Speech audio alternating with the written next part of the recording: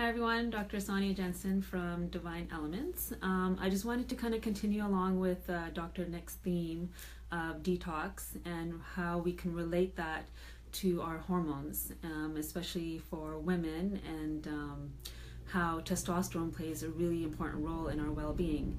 When we think about testosterone, we only think about men, right? That being a hormone for men, but really for us women it has a lot of different functions.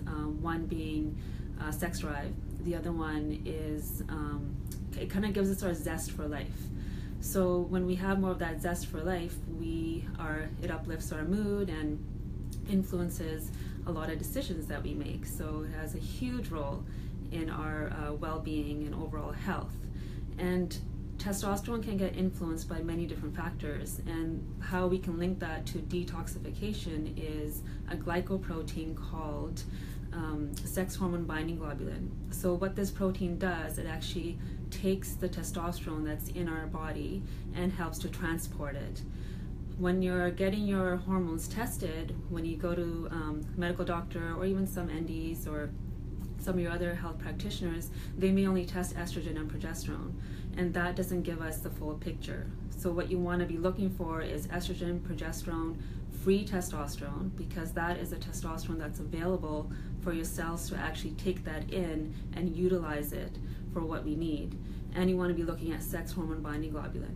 So this SHBG, the way it increases in our bodies is if our liver isn't detoxifying properly. So, Dr. Nick was talking a lot in this last couple of weeks about detoxification and how important it is, and how we're exposed to these toxins daily, from what we put on our skin in the morning, to the toothpaste that we're using, to the laundry detergent, to the foods that we're taking in. They all task our liver. So if the liver is bombarded with these toxins, it's harder for it to do its job, and this is another job that it has to do, is manage our hormones.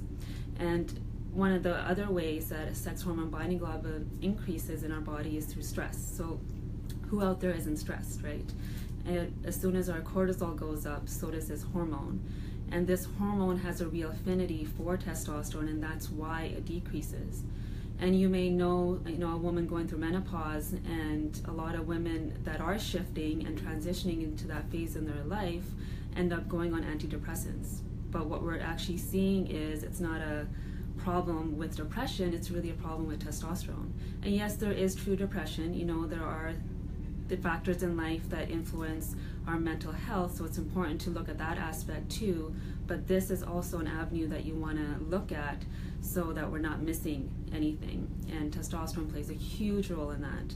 So again, reiterating, testosterone for women, it's for our sex drive, it's for our zest for life, and it's for lean muscle. So it's not just a male hormone. You want to make sure that your hormones are balanced at all levels, not just at one. So if you have questions about this, please comment below. We're here to serve you. It's kind of a tricky topic when it comes to hormones, right? There's a lot of things going on, but we're here to help. So if you're going to the doctors, you're getting your hormones tested, please do not forget to test these hormones: sex hormone binding globulin and free testosterone, and then estrogen and progesterone, because they're all linked together. So I will be doing some more posts on hormonal health, but I just wanted to give you a little tidbit about how important this is, because with women, there's a triad when it comes to hormonal health. There's the thyroid, which I call it the queen, right? If the queen's not happy, nothing's happy. And then we have our adrenal glands, and then we have our ovaries. The adrenals are the king. So really there's communication happening between all of these systems. And one of that communication is through testosterone and through the sex hormone binding globulin, because it's transporting it everywhere. And we have receptors all over our body for this hormone. So again, it's really important, and linking it back to detoxification, if our liver isn't working, we then aren't able to access that testosterone that we have in our body, and our cells can't use it up. So that's where that cell detoxification is so important, so that we can actually use the information that the hormone is giving us and actually have that zest for life, because we deserve it, right? So again, if you have any questions, please write them in the comments. I'll be happy to answer them, and we're here to support you.